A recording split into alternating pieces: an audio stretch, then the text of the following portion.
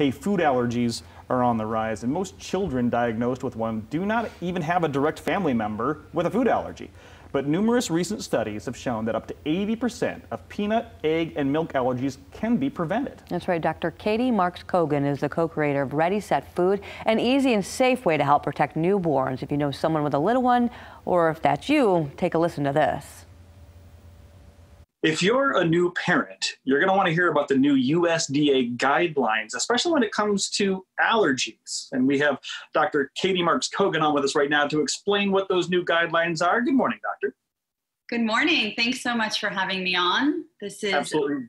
Yeah, this is a really important topic because it's actually a milestone. It's the first time that the USDA is providing recommendations for a baby's diet. And one of the key recommendations is that all babies should introduce allergenic foods like peanuts and eggs into their diet starting at 4 months of age.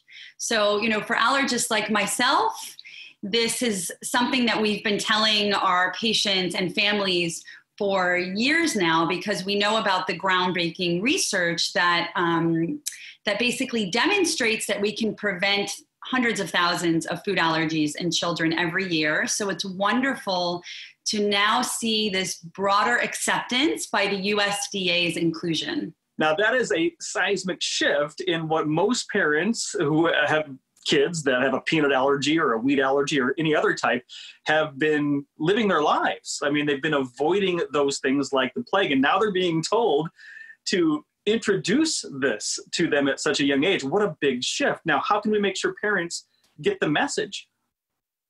So that's the right question, right? This is so important. It's a milestone. It's the first time that, the USDA is really focusing on this age group. And so all parents and pediatricians really need to take note of this.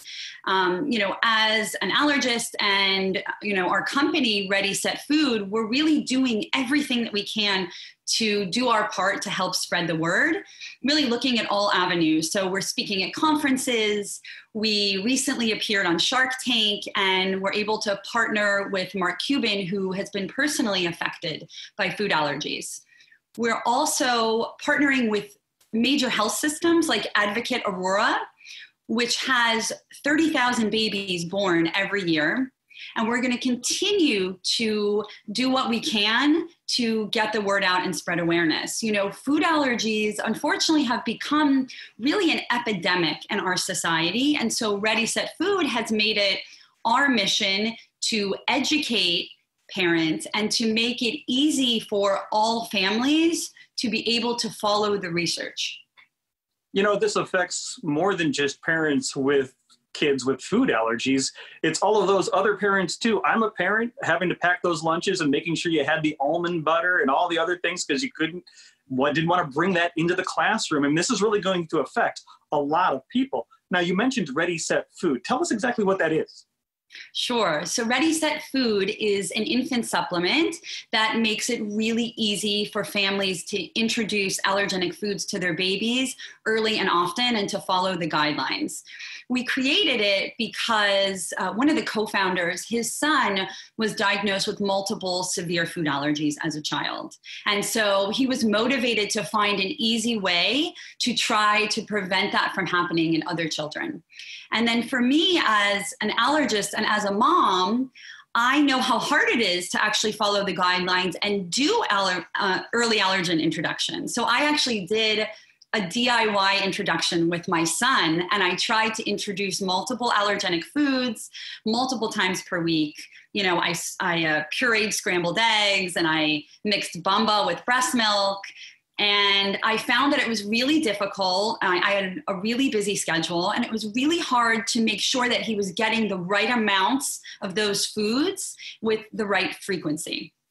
And so we knew that we needed to make it easier so that all families could do this. And Ready.Set.Food makes it really easy because it introduces common allergens by feeding it through a bottle. And it's all organic. There are no preservatives. There's no sugar. There's no additives. It's actually just 3 real food ingredients, which are peanuts, eggs, and milk. And so we really just want to make it easy. And I was actually lucky enough to have this product available when I had my second child, my daughter, and I used it with her, and it really made a world of a difference compared to what I had done with my son. So obviously we don't want to just start grabbing peanut butter and putting it in their mouths. This is a much easier way to get that egg, as you mentioned, and the wheat and the peanut butter and all of those different allergens. What age group are we talking about? I mean, there are kids 3, 4 who are, suffering with these allergies. Is this something for them, or is it only for newborns?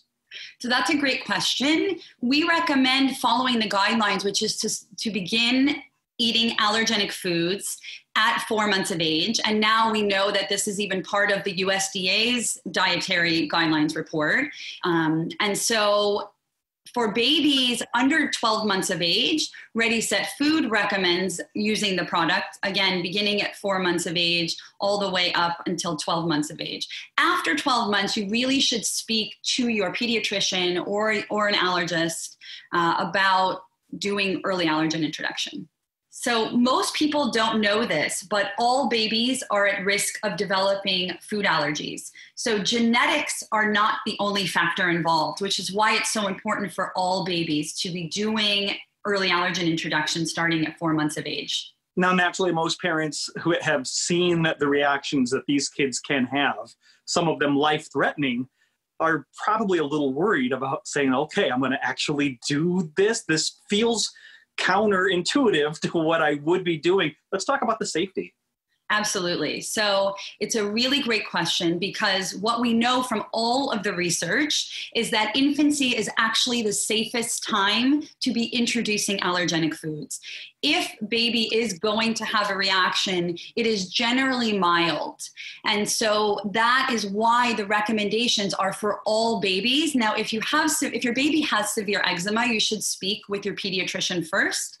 But otherwise, the recommendations are for all babies, because we know that it's the safest time to be doing it. We also have, newer research that looked at all of the public records that we have with regard to food allergy reactions and severity and fatality. And there have been no fatal reactions in children, in infants, to date in all the public data that we have in the US and in the UK. So there are multiple different reasons, and that helps strengthen this idea that this really is the safest time. And then we know all of the groundbreaking research has shown us that this can prevent up to 80% of food allergies if we do early allergen introduction, so we get those allergens in early and often.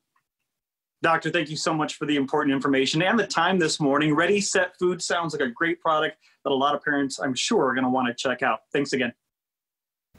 Wow, USDA actually made those changes. That's a big deal. Once again, to learn more about this allergy food prevention program, just head to Ready.Set.Food.com.